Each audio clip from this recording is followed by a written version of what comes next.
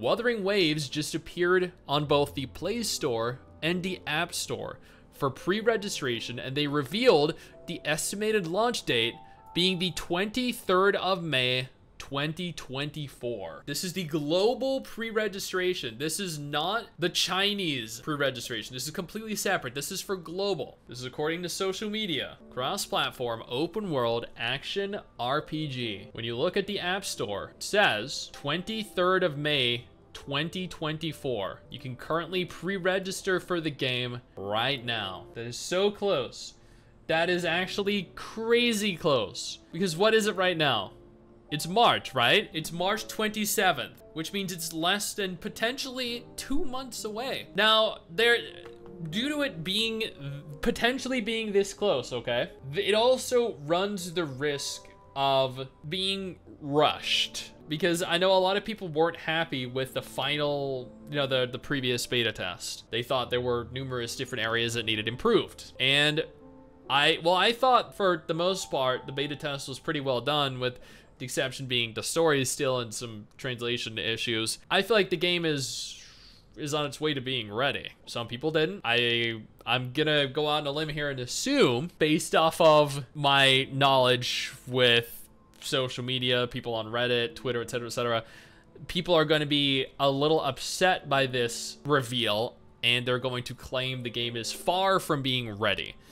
So let's go ahead and take a look at the Reddit comments and see what they think. But based off of what you guys know about the game, do you think it's ready in the state that it's in? And are you excited to get to potentially play this on PC or mobile in less than 2 months? Epic Games intern did no wrong. That is true. May is going to be a busy month for all gacha games. Very true. That's fast. I was expecting another closed beta test, but they did held the focus group test in Korea. Hopefully the decision isn't going to backfire on them. Yeah, that's what I was expecting. I was immediately expecting someone to say that is quick. That is too soon. Too much competitors. It needs to be fast. Yeah, I feel like what I feel is that too many other open world gacha games are coming. We have Azure Premilia. We have Project Mugen. We have Wang Yua. We have Arknights Enfield.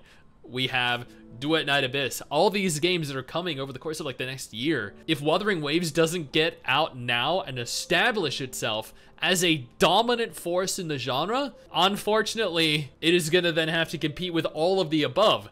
And if it's forced to compete with so many other incredible games, it's not going to end up achieving what it could potentially achieve, and that's sad, because Wuthering Waves has a lot of potential and is a very good game from both the test phases I've played. Many competitors like Zenless, Azure Premilia, exactly, which means they need to push the game out now before it's too late, because if they release 6 months from now, they're gonna have 2-3 additional games to compete with. Right now, there's nothing.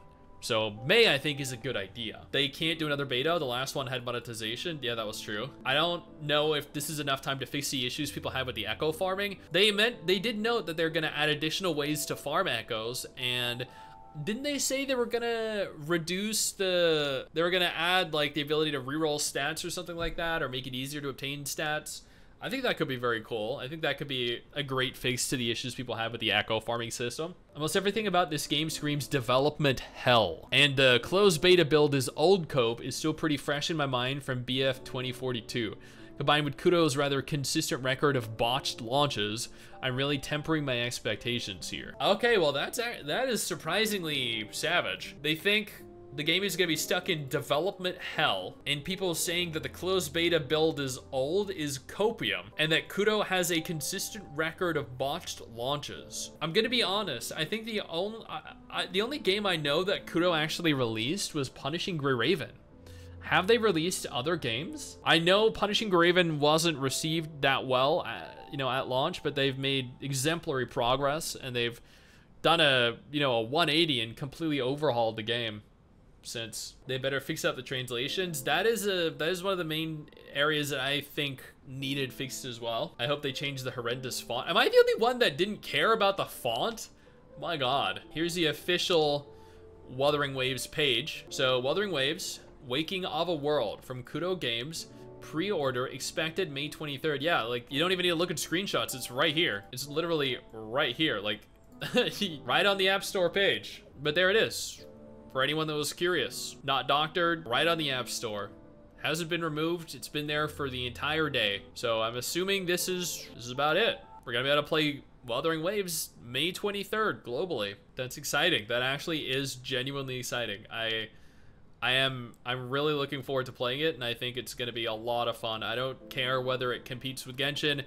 To me, it doesn't need to, I think, compete with Genshin, because I feel like it's a completely different kind of game overall with a different audience.